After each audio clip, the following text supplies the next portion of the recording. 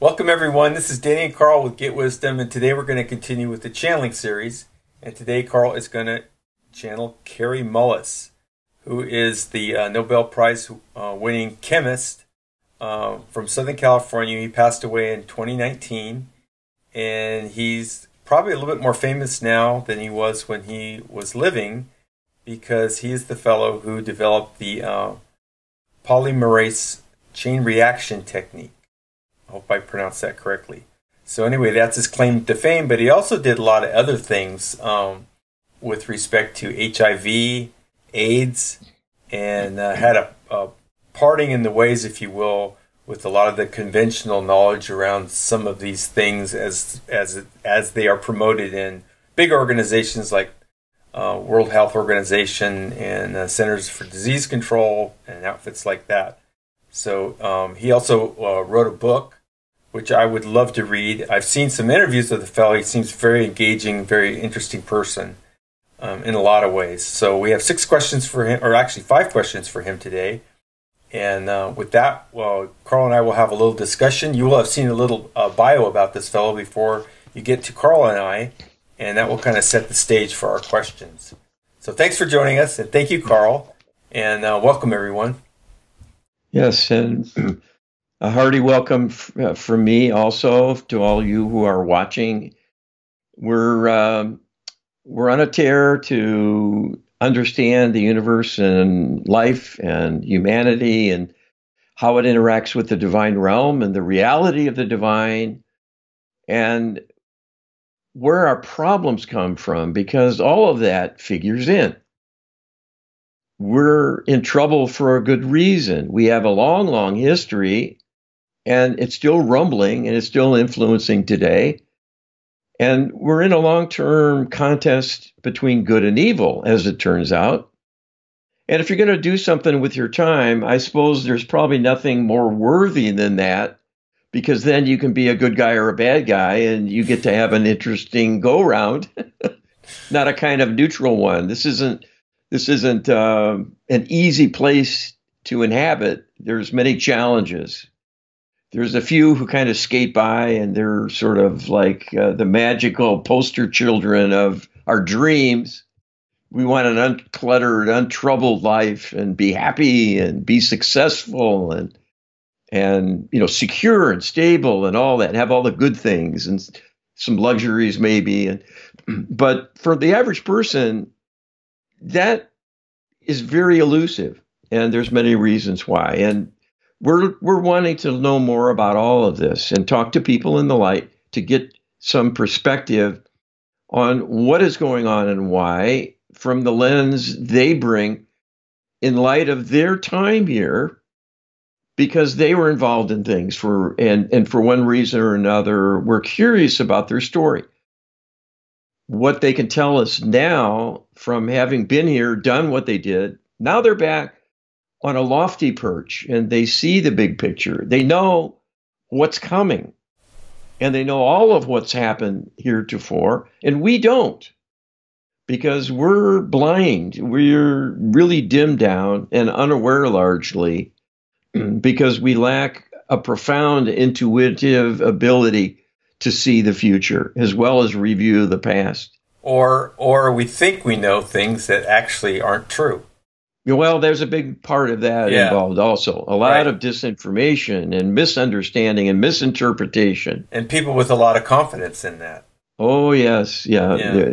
There's no stronger opinion than the prejudiced will bring to the discussion. Yeah. This is the Achilles heel that everyone has, because their thinking can be biased directly. So I don't want to start on a lecture now about mind control, manipulation, that sort of thing. So we'll let Kary Mullis touch on those aspects as he sees it is important to his story and the focus of our questions today. He's certainly an interesting fellow and made a profound contribution. This is a watershed event in science, what he did, because it opened the door to so many things. As a working scientist in those days, I was amazed and delighted with this advent because I started to work with the fruits of that technology very quickly in a project I was involved with, because it allowed us to manipulate the genome of microbes to make human proteins that were inflammatory mediators. And we were studying inflammation and looking for therapies to block it. And that technology allowed us to clone and manufacture and analyze and probe molecular entities and examine their properties. And it's a remarkable thing, and will continue to be. And now there's so many applications, and ultimately we know, because of what's been done by extraterrestrials, that aging can largely be conquered through genetic research and understanding of the genome and the liabilities that creep into the genome. So it's not whether this is good or bad. That's a whole other discussion. But what I'm saying is there's a lot we can gain and will from this technology moving forward. So this is a big, big deal. Yeah.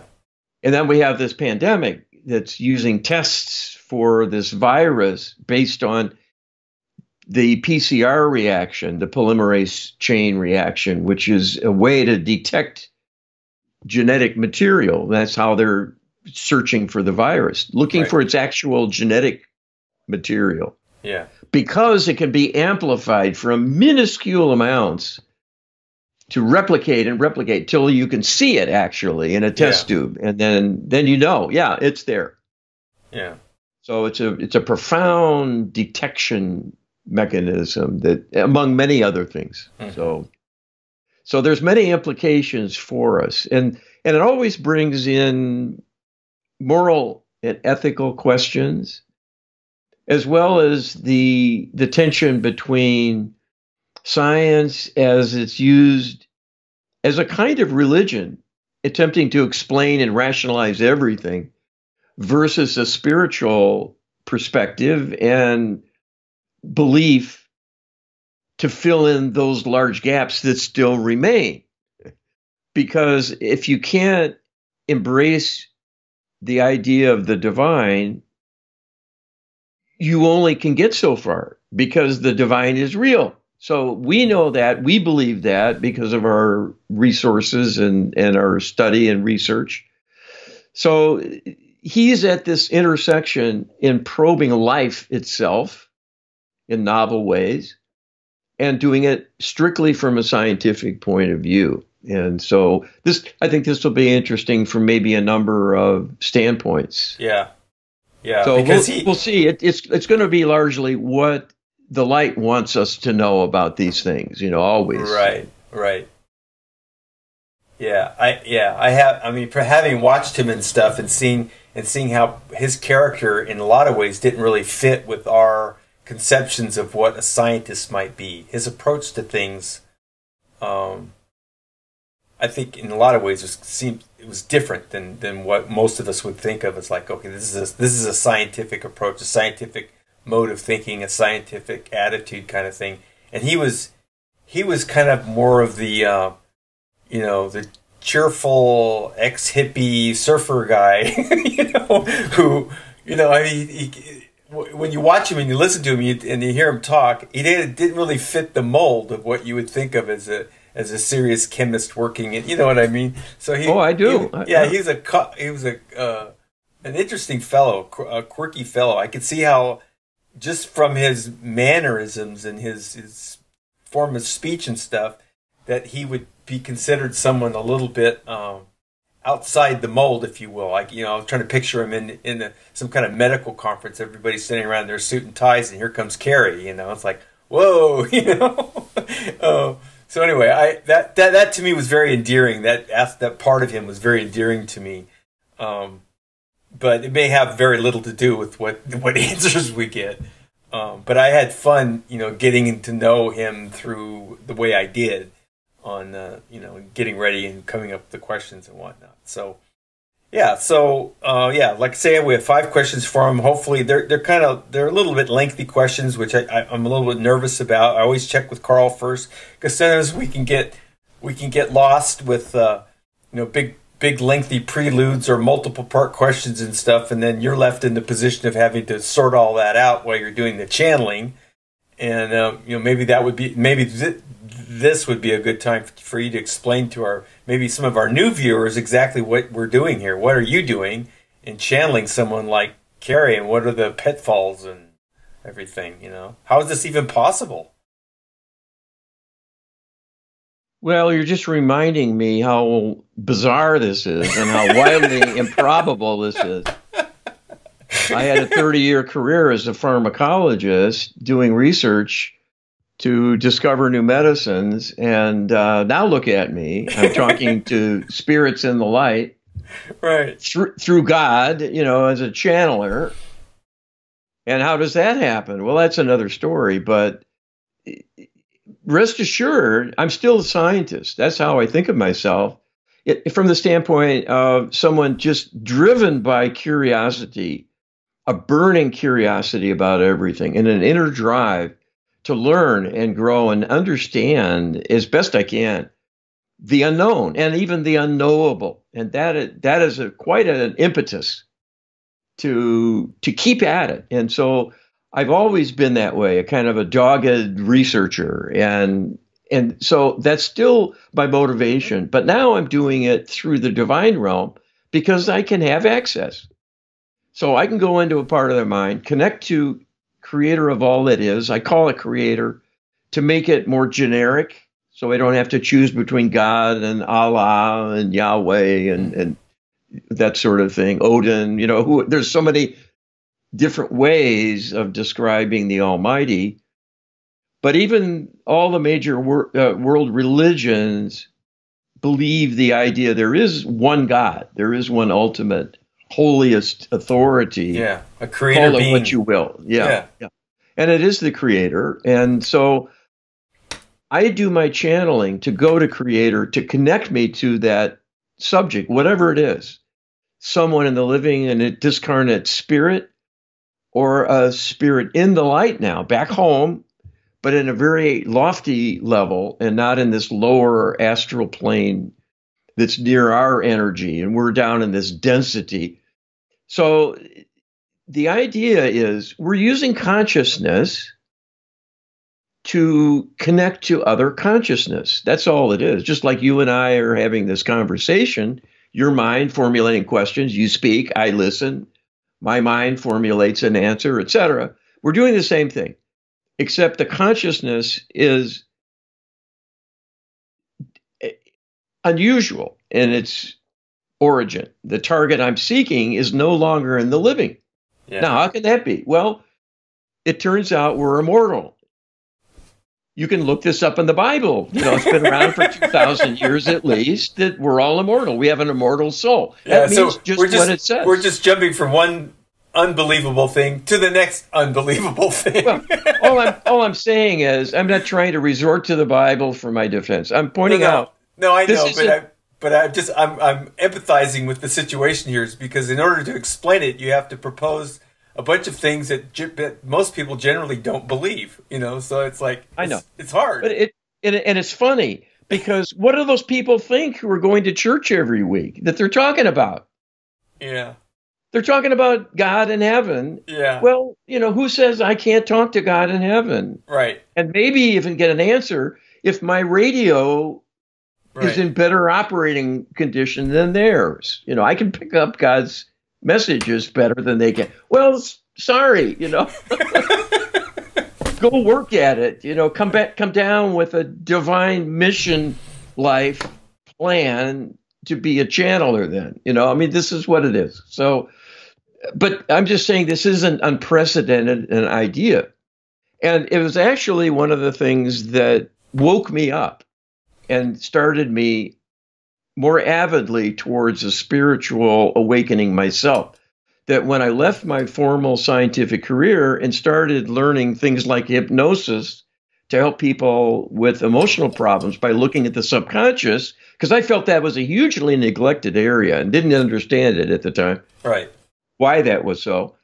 And that led me to these other phenomena that others have noted, past life memories. You can tap into it more readily through hypnosis. But what's that? If you can go back again, the whole idea of evolution is wildly improbable. How does that evolve? Right. That you can die and come back as the same person in another body, another time, and a place. Right. Where are you in between? It calls into question the whole variety of things, a priori assumptions that we all have that were, inculcated into us before we could even speak. Yeah. But we are in a reincarnation paradigm. There's huge evidence supporting that. Right. All kinds of evidence supporting it. And when I can talk to spirits who leave the body and now they're floating around because they're dead, that is another validation of what I'm talking about. And when I can talk to them when they've made it back to the light and they're now up there with the divine, that's another validation. So you're talking about the validation through direct experience, not some little blips on a piece of paper somewhere. This is like something you did. Right. Yeah. And so when I do this and I deal with people's loved ones and so on, and they tell me, oh my goodness, this was such a miracle because I figured out really the backstory of what happened with my husband, father, wife, whatever, because I was able to talk to them and get some feedback of reassurance. I mean, this is an amazing thing. So anyway, the idea here is we want a higher, deeper truth about some things we think are useful to understand. And we're going to go for it. And we'll see what happens. And you watching can decide for yourselves, are you in or you out? Yeah. Or still on the fence? And it's up to you. I'm not here to twist anybody's arm. Yeah. But I hope for an awakening for more people because it's very, very needed. Yeah. Yeah. That's what this is all about. Okay. Well, let's see what Kary has to say.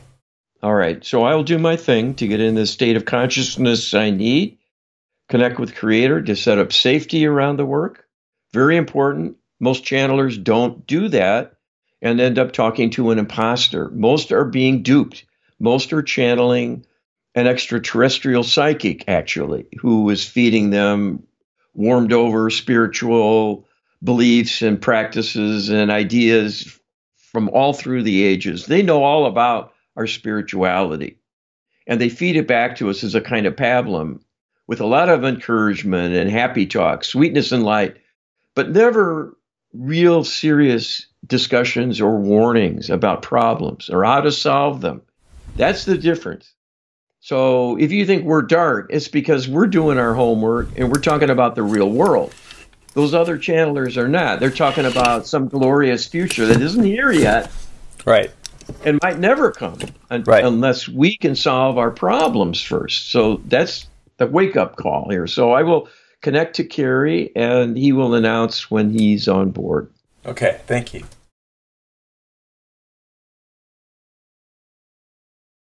This is Kary Mullis speaking.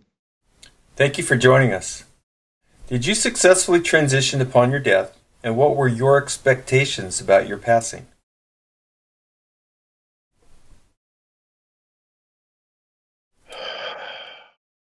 I was not expecting anything would be there to greet me. I was expecting oblivion. And in a sense, I got what I was expecting in leaving the body. I found myself alone in the dark, alone, and in a kind of stifled existence. It's difficult even to describe the profound emptiness represented by the darkness of having consciousness naked and alone with nothing to connect to that makes any sense or provides any kind of expanded awareness than thought alone. When you are thinking, you are still encased in a physical body. It is alive. It is breathing. Your heart is beating. You sense where you're positioned with respect to gravity.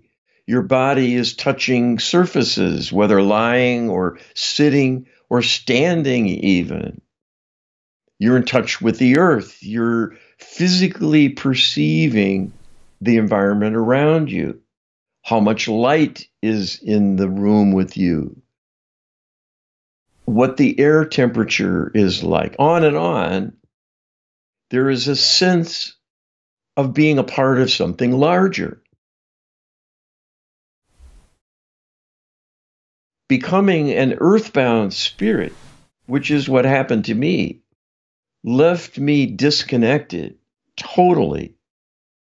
The closest description we could give to you from the perspective of what humans conceive of as being in the nothingness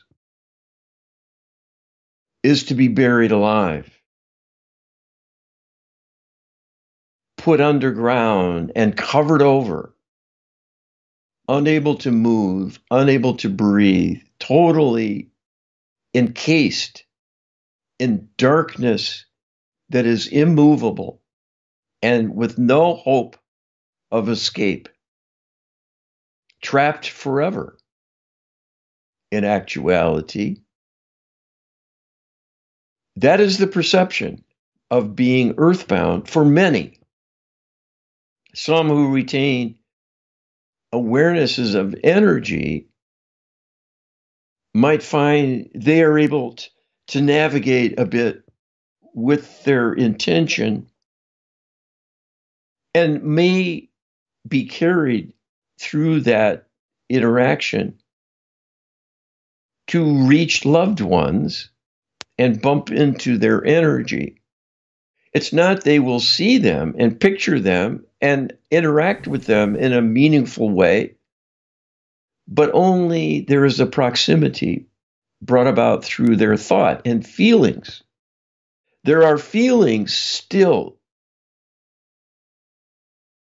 The feelings generated from the body are not strictly the product of nerve activity and hormonal release and neurotransmitter changes.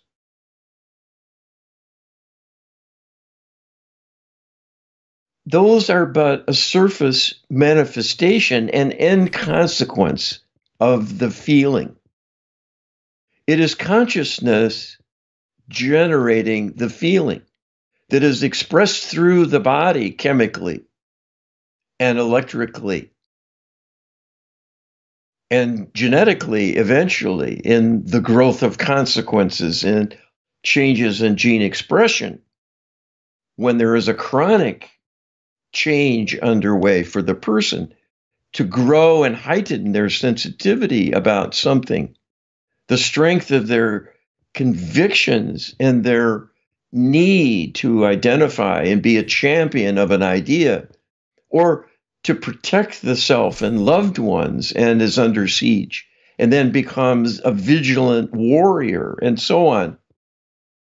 So feelings are possible even in a discarnate spirit, and in a sense are magnified because they are the only experiencing available to thought, disconnected from the environment totally.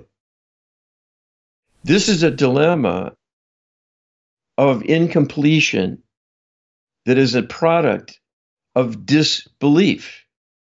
It is the penalty for the disbeliever to not expect a reunion with God when one passes, and anything lofty and purposeful or a continuation of existence. I was blessed in being rescued from that plight by your efforts with the Lightworker healing protocol, which enabled divine healing for me to raise my inner equanimity sufficiently that my perception of outside energy was enhanced. And that was enough for me finally to see the outreach energetically by the light callers sent from the divine to greet me and take me back home to the higher heavenly realm. That was the greatest of blessings in my experience, because the greatest of deprivations is to be cut off from the divine. This is the folly of the atheist, because you are cutting off your lifeline and all sources of love when you do that. The second best thing is to be around fellow humans, because some of them still are able to receive love from the heavenly realm and express it through them to you and others as a kind of replenishment, a nurturing, a nourishment through the sharing of love that keeps things going in a bleak existence of disconnection. That is the human dilemma, that you are of God, literally an extension of Creator's consciousness, giving you your very existence and ability to move about freely under your own desires and free will.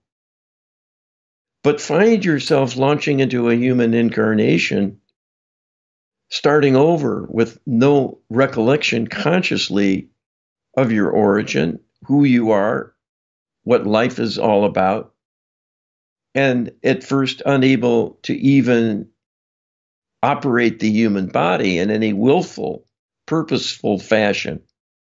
That is restarting from behind, and it is a huge challenge for the young. And it leaves the mind on hold for a long, long while. And only by chance will you encounter the knowledge you truly need to advance and grow, and in particular, make a contribution of some kind to human understanding, leading to human betterment. This is why you are all here. You are here to change the world for the better, to save and heal the world and save and heal other worlds. How are you doing? If you don't know what I'm talking about, you may not really yet have started. There is much to do. You are still behind. You started from behind, and you are still behind, and you will end up behind unless you pay attention and listen carefully to what we tell you, give it its due consideration, and open your mind and your heart to possibilities, because what we will tell you is the truth.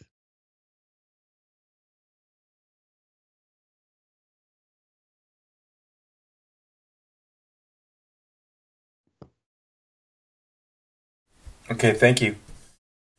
You reported that you came up with the breakthrough regarding the PCR technique while driving from Berkeley to Mendocino, where you had a cabin.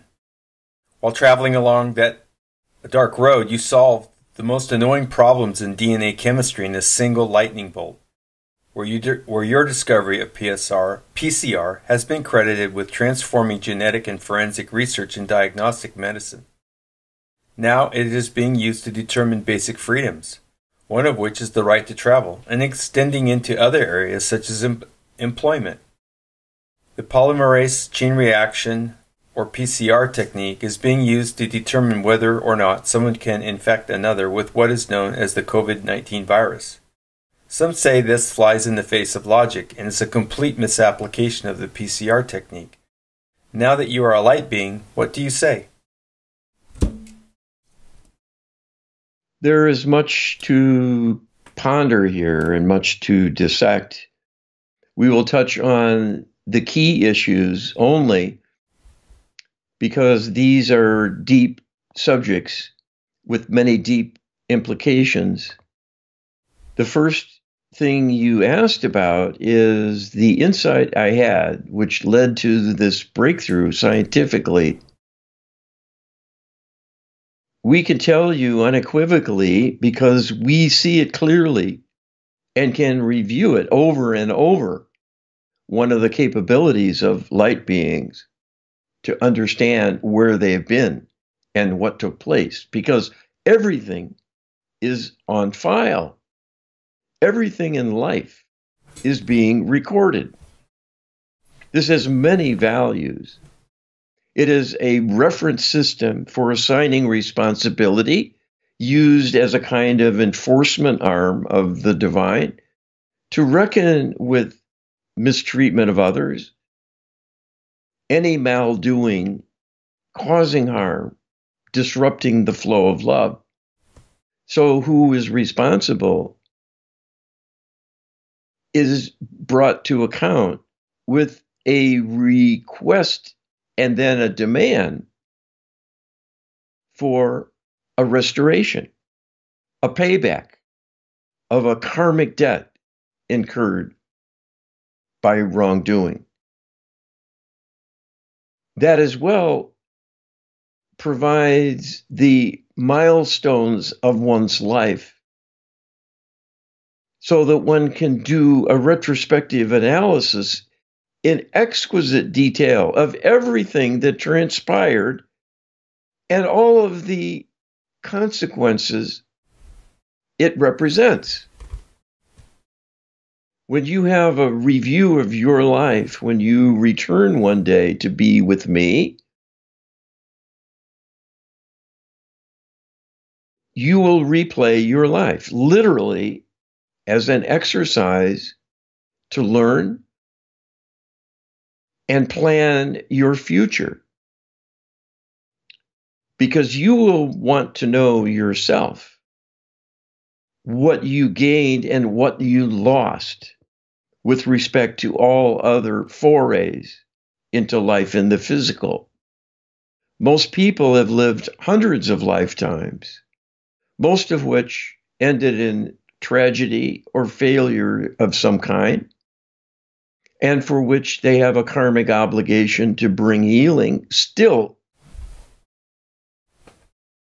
all in service to the light, in the attempt to raise the level of discourse, elevate the culture, and help humanity learn enough from past mistakes to do better. And through that gradual enlightenment, have a gain in the contest between good and evil. All of that depends on being able to see the past as well as appreciate the future that is being created constantly through everything that takes place.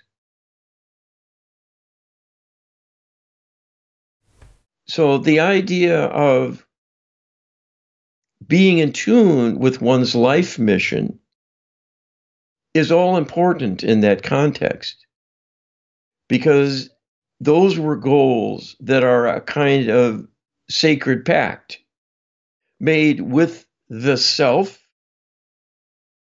and with the Almighty, and with due consideration to the human family, because you are an integral member. Everything you do affects them, and vice versa. There is always more at stake in things than you appreciate about your existence. Even if you are living as a hermit, you are influencing the human family, if nothing else, by that choice alone. You are allowing a gap to occur with respect to the interactions and the assistance possible to give one another, and so on. What I enjoyed in my makeup, if not deeply in my inner convictions philosophically, was a freedom of thought, because I was imbued with a high level appreciation for there being something greater than human. I had that all my life, and very much so as a youngster. And as often happens, was not able to understand it and funnel it into a purposeful exercise of some kind to allow development of a deep spiritual growth that would be meaningful by being valid, but was nonetheless open to inspiration. This is something that is somewhat inexplicable, because inspiration is thought to be a misnomer in the sense of inspiration meaning in spirit, in alignment with spirit, in the spirit presence, in a mode where one receives a spirit communication. All of that is dismissed by the cynical view of science, disbelieving entirely in all the phenomena and the implications involved. Good ideas do not arise in a vacuum. If you think about this, you can see the folly of the very notion that someone can sit down and on their own conceive of something grand and miraculous whose existence was never known and never explained to you either. This is more than creativity, a lucky guess, or a novel extrapolation simply by having the kind of mind that holds on to lots of information and so has lots to work with and can put together a novel conception because all those building blocks happen to be present within this individual. And then there's just an artful solving of a puzzle. That happens routinely with creativity on a normal creative level for those capable of intellect in that fashion. What we are speaking here, and this being an example, is divine inspiration. When the mind of the Almighty touches you for a time and brings into your awareness the outline of something never before conceived. This may come directly from Creator, or it might be via your higher self in collaboration with Creator, because your higher self is there to help guide you, after all, and does much of this kind of prompting and suggesting and encouraging, and occasionally a nudge or a reminder to not forget something you had in your thought once, but then let go of because it didn't sink in the divine realm might bring those things back around to you until you get the point. But you must be open and allowing for that to happen. That was my gift, the gift of intellectual openness, so that the divine was able to walk through that crack in the door I left open. I was not actively seeking it, other than I knew ideas come from somewhere, and I wanted to be in tune, even with the greater reality, to the extent that might lead to something. Because people talk in those terms. The idea of meditation, and then ideas come to you, and so on. The use of psychedelic substances to open up the mind itself to be keener and more greatly sensitive, and a kind of creativity fostered by a sort of inner fireworks, ramping up the energetics, and so on, can favor picking up something that might be reachable, but more difficult under ordinary operating conditions.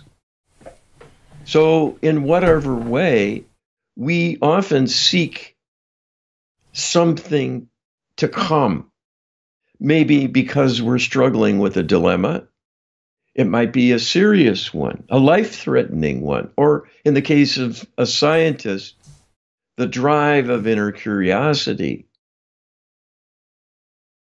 I was inspired to make the links needed to solve a problem in the chemistry of the gene makeup and how it can be manipulated to be revealing of the sequence of the building blocks of the genes themselves. The nucleotides that construct a precise sequence that has a chemical consequence and constitutes a chemical signature representing information. And most directly, the information needed to create the very building blocks of life itself in the form of a physical organism and its component parts, including the genetic apparatus and machinery of information content, the DNA, as well as the RNA as an interplay and twin in how information is directed from the genomic repository in the nucleus of a cell through ribosomes to construct proteins needed to comprise the body and as servants in exchanging instructions to make things happen. The so-called physiological mediators, things like hormones that are released and float through the bloodstream to distant organs and tissues as a signaling and a way of communicating instructions and so forth. To understand the genome and make something of it requires scholarly probing. The block at that time when I had this breakthrough insight was in having a way to deal with very tiny amounts of DNA and know what one was working with, and to amplify it in a way that it could both be studied to determine the nucleotide sequence, as well as to produce more quantities if desired, because there are many uses for that as well. I was divinely inspired to have this breakthrough and have told the story, as alluded to in your question, on a car trip through the mountains in a kind of meditative reverie behind the wheel. This opened my intuitive gateway to be in a partnership with my higher self. And I was given a nudge from my higher self, which rightly saw I was probing all around the edges of the solution. And what the higher self was doing was pulling together those individual threads and showing how they could be woven together in a next step, which was the genesis of this idea. It was because I created the threads that could be offered to me as a kind of reward through my mind yearning for growth, yearning for a kind of breakthrough in understanding and a creative extrapolation, a kind of leap of logic to generate a bold new perspective. In that sense, this is literally the answer to a prayer. It was not that I was an active church-going, Bible-carrying believer in the Almighty. It was because I was a divine human in need, expressing a very deep soul yearning in a way that was functionally capable of allowing an information exchange, namely in a meditative state, to use my intuitive apparatus,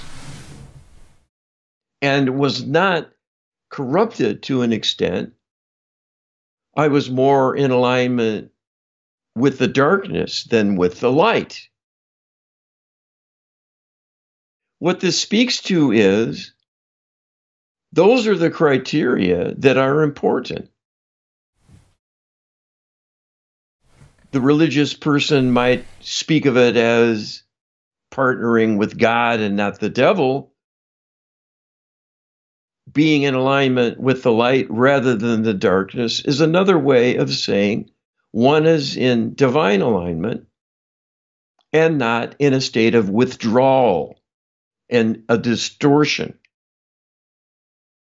of that confluence. Most people are corrupted to varying degrees. This is inevitable because it is seen to, it is actively done to you through all kinds of manipulations. It is rare people are unfettered and open to new possibilities.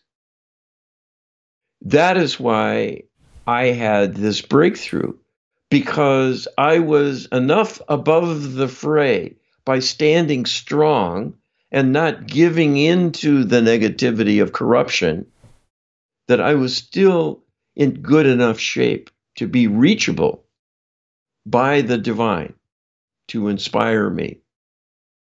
So this is an object lesson for others. And this is the way all great innovations come about.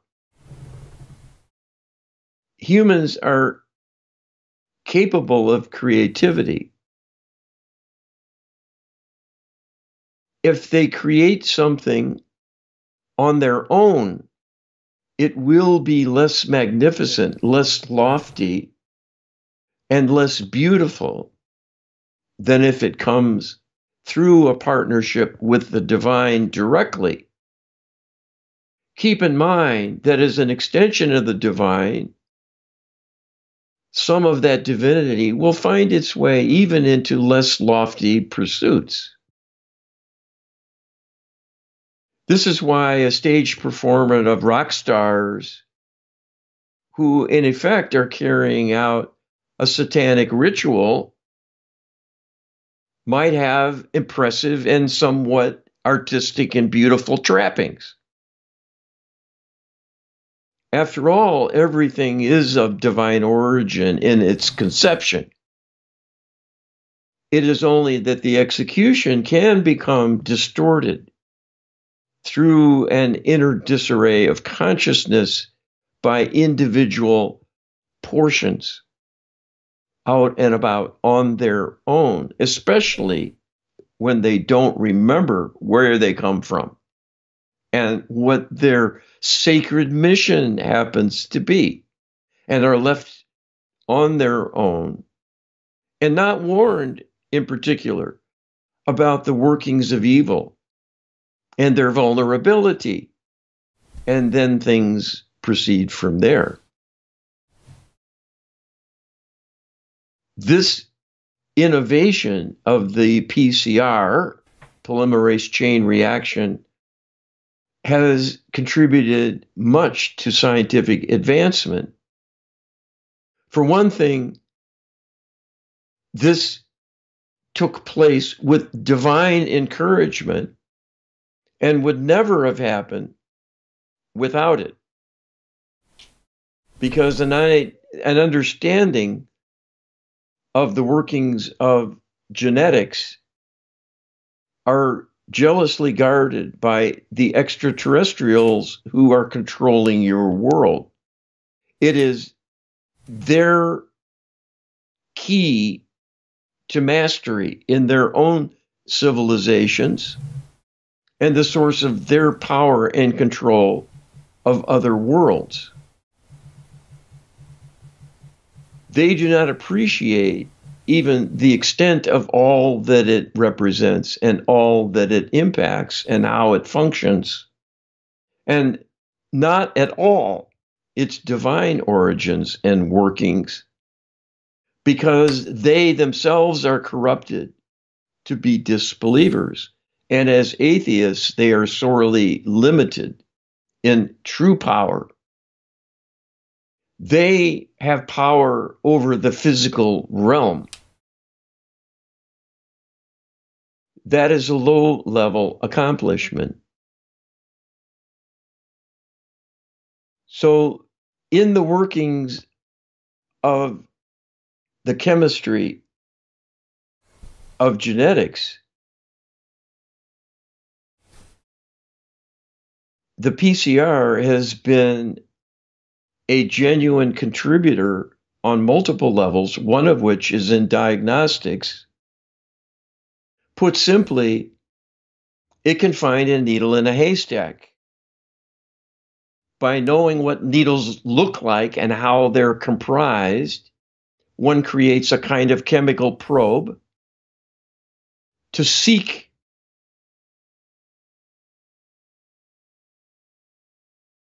the needle. And when the needle is found, there is a built-in intelligence of a sort to see to its amplification, to essentially make a whole bunch of other needles.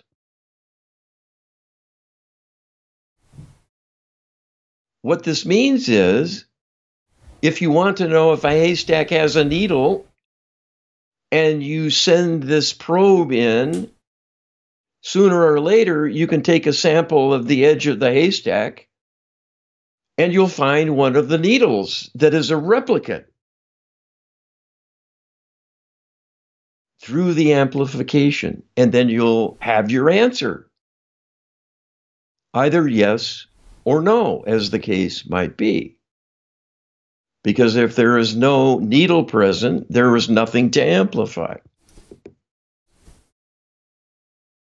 When you're dealing with things like whether someone is infected by a virus, where the actual genetic material of the virus is scant, almost vanishingly small in concentration, it might be a few particles distributed across the surface of cells. It is such a tiny amount of material To begin with, it is invisible to the eye and to most ways of probing. Even using the most powerful microscopes, it is a daunting challenge to see a few scattered viral particles. And then one will not know their nature. What kind of virus is it? Is it something common in the environment and in the biome of aggregated life forms that dwell on the surface of the cells in the orifices of the body and deep within, as in particularly the GI tract, but also in the lungs and in other tissues as well. There are many viruses that have taken up residence and co-inhabit the body. Many are pathogens and being held in abeyance. Some are simple tagalongs acquired through ingesting other life forms and material from the environment. But in any event, wanting to know, is there a dangerous virus present? You need a tool that is powerful enough to see the minuscule and tell you quickly whether it is there. There is no time to culture out a virus, which is a fragile and by no means certain way of telling. In order to save someone's life, to know when they might need to start treatment because something serious is happening, or they need to quarantine to help protect their loved ones and others in society. So there are compelling reasons to check on the status of a person, given what we know about pandemics. And much of the battle is in taking preventive measures. If vaccines are available, but not universally in enough quantity, knowing where an infection is starting and spreading most rapidly provides valuable tactical intelligence to where you need to focus the vaccination efforts. This is done routinely in public health measures around the world. When there is an outbreak of a deadly virus like Ebola, for instance, to send in medical teams forming a ring geographically around that location and start to work on that area to protect the people so that it cannot spread, at least more widely. So there are many practical benefits in checking the status, whether someone is exposed and developing an infection, and discriminating that from other similar viruses that may overlap in their symptoms. That too is of great value, because the COVID-19 virus is highly infectious, and more so than a number of other coronaviruses in which it is a family member. This is not a perfect approach. It is an approximation. It is a useful adjunct. It is not an absolute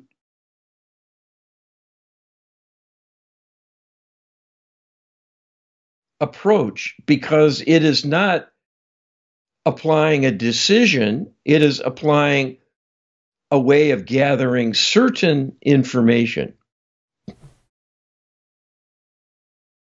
As the saying goes, the devil is in the details, and that is how one uses the information, to what end, in what way. this technology is appropriate for the intended purpose, but it is being applied in an inappropriate way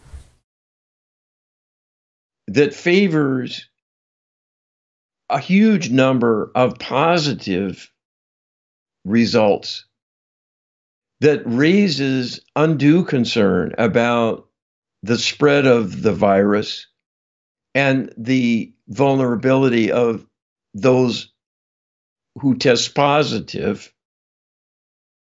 and the implications for society as well as politically in actions taken in an attempt to thwart the reach of the epidemic. This all relates to the way in which government is being used as a tool of the darkness to increase the negative impact of the advent of this new pathogen.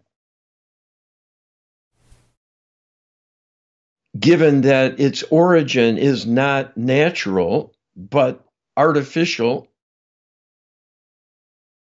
this tells you everything you need to know.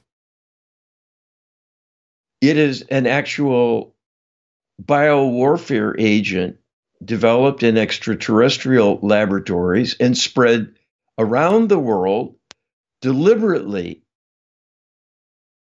by minions of the extraterrestrial alliance. This is done largely by corrupted human beings. Given a false story, they are doing something useful to save the world and are ignorant about the true purpose of their activity. They are victims as well, because they will karmically be held to account for their actions, even though manipulated. It is a partial mitigating factor to be an instrument corrupted and constrained unwittingly by the darkness. But karma holds you to high standards. You are supposed to be in divine alignment and above the fray and incorruptible. The extent to which you are not speaks to your inadequacy, your dishevelment, your state of incompletion and vulnerability. And if you are not working on that, you are shirking your sacred duty to safeguard your soul. These are the hard lessons of life. Everything counts. Everything matters. This is your world and your life to make of it what you can. And you will be judged and judge yourself by those standards, not to receive a punishment, but a burden to make restitution. So this will be paid by you if you falter, and particularly if you do something against the future of humanity as a collective. There are many working against humanity right now at all levels of society, because all institutions are corrupted to be that way. This is particularly true of the healthcare system, and particularly so at the governmental level, because that's where power resides to set policy. The purpose of this pandemic was, first of all, to engineer an economic collapse. That is being done more by the government than the virus. And the reason is the divine realm has been attenuating the impact of the virus to make it less lethal, and in many cases of infection being symptomatic and essentially helping the person maintain their normal lives. Without divine intervention, it would be a hugely lethal and devastating setback for humanity. Nonetheless, because the plan is for economic destruction, the governmental authorities are being manipulated to treat this like the Black Plague, with severe and draconian restrictions, with universal masking, social distancing, quarantining of individuals, and discouraging all public gatherings, and things like school attendance, and many, many businesses going under. Because children need to grow and will, with or without learning taking place. The latter is much less desirable, of course. And if businesses go under, they may never come back. Once the money is gone, people will lack the wherewithal to start up once again. This will leave a hole. And to the extent it is encouraged to happen by government heavy-handed restrictions, can be devastating. This is the political overlay that is obvious and much talked about, but seen through a political lens leads to a divisiveness with politics as the point, when that is beside the point. What matters is human survival in all respects. Not only protection from an infection and its consequences, but economic survival, survival of the culture, survival of people being able to still work together and pull together and accomplish great things for the community they live within and the broader arena. That is getting lost in the shuffle, and it is not an accident, and it is not appropriate. When you want to kill flies with a hammer, what do you think is most likely to happen? Will there be a greater body count of dead flies?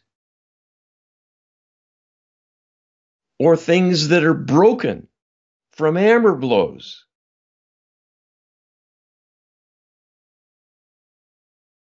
Including some people, including ill health, suicide, mental illness,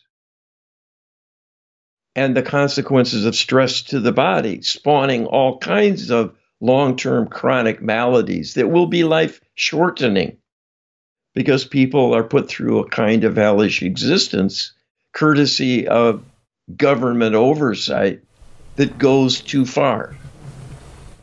This is not a small thing. One of the things that serves their agenda is the very PCR test made possible through my discovery, when it is done in an oversensitive fashion to pick up the merest traces of virus that might be present, or even a false positive from the presence of other coronavirus material. This adds to the problem by magnifying the seeming plight of humanity with huge numbers of new cases surging seemingly when at least a portion of that is an exaggeration from two standpoints. It will pick up many, many individuals who have been exposed to the virus, but not sufficiently to cause a frank, observable, symptomatic illness. But using an extremely sensitive and exquisitely powerful detection tool like PCR, those people will be identified and considered cases. They will never be symptomatic or needing hospitalization or in risk of dying, because their illness might already have ended. But nonetheless, the vestiges and viral remnants, even of non-living viral particles and aspects of the makeup of the virus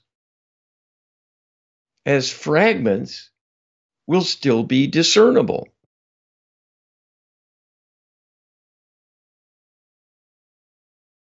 This serves the darkness by magnifying the seeming distribution and sheer volume of affected individuals. This adds greatly to fear, which allows the government to do its worst, because the fear of death is hanging over everything, and people are cowed by that and intimidated. And it seems selfish to an extreme degree. If one wants to keep one's bar or restaurant open because they want to make money while a pandemic is raging and people might become infected and die even if that business is open as usual. This is how it is framed for the average person to justify the lockdowns, which are killing as many or more individuals as the virus in terms of lethality, in terms of morbidity, the suffering, and other consequences financially, and in terms of future quality of life, because of all the ways lives are derailed, thrown off balance, delayed, and opportunities missed that will never come again are unknowable, but enormous in their impact and magnitude, given their influence across the lifetime of those who have been affected. This is no small thing. So the PCR and the PCR diagnostic tests are not to blame in and of themselves. You need to blame the people who designed them to be ultra sensitive, thinking wrongly an abundance of caution is needed under these dire circumstances, when in fact what they are doing is putting you in harm's way through that abundance of caution to justify other kinds of lethality. This is not the consequence of stupidity or the lack of intelligence and insight and savvy on the part of the scientists. It is a consequence of mind control manipulation to simply discount common sense in service to an inner fear, and adopting a poor strategy in service to a faulty notion. That is how this has gotten going. and it will be very difficult to rein in. In hindsight, it might well be given consideration and written about, but that will be little comfort to all the billions of people whose lives have been changed forever as a consequence of the way things were distorted by over-interpreting the magnitude of the pandemic and its demographics. This great sensitivity is a function of the way the tests are constructed, specifically with regard to the number of replications allowed to take place in the amplification of the signal. What is most important to know is who is actively infected by a dangerous level of virus sufficient to cause symptoms and to make that person infectious to others, and thereby spread the virus to unwitting victims they might encounter or spend time with at work or in their own home. Setting the sensitivity of the test to such an exquisite extreme that even a viral remnant will be picked up thwarts that purpose by creating a false positive in a functional sense. It is not false in the fact there might have been a live viral particle in that person at one time, but you're not even sure of it, having set the sensitivity to such an extreme that even a tiny remnant will give you a positive reading. The more cycles of amplification that are used, the greater the sensitivity, the more the minuscule amount of a viral particle remnant will be amplified enough to trip the test to a positive will happen. The number of cycles used in the majority of tests is significantly higher than that recommended by the Centers of Disease Control.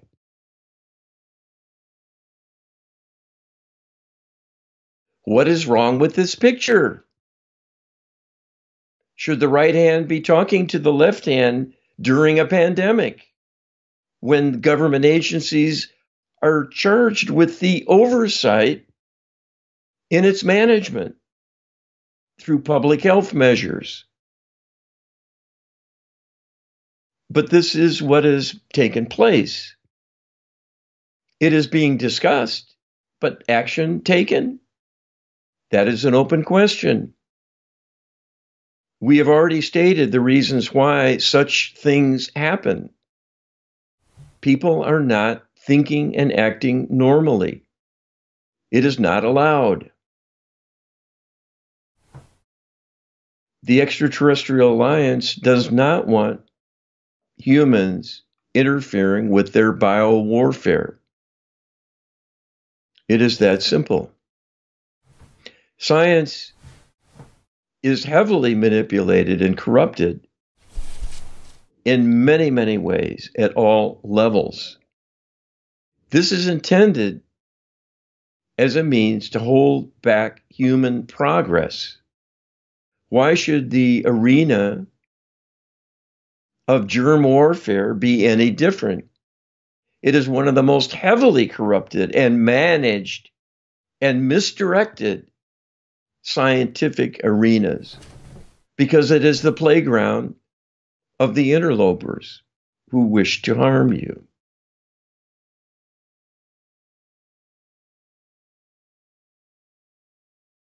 Okay, thank you. I think you've already answered this question. I'm going to ask it anyway in case there's anything you want to add. You were quoted in Esquire magazine as saying, quote, "The never-ending quest for more grants and staying with established dogmas," unquote, "has hurt science. We now know, through the other channeling subjects and other inquiries via Karl's channeling work, that the problem with science goes much deeper. How were your notable insights confirmed or revised when you became aware of the larger picture as a light being?"